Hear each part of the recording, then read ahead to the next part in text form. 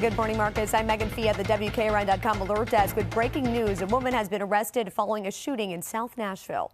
According to an arrest warrant, 36-year-old Alexandra Goodson is accused of robbing and shooting a victim at a bank on Murfreesboro Pike. The victim drove himself to the hospital Sunday after being shot multiple times. Goodson is a convicted felon and prohibited from having a firearm. She now faces felony charges for having that handgun and for violent robbery. Remember, News 2 brings you breaking news around the clock. Just head to WKRN.com.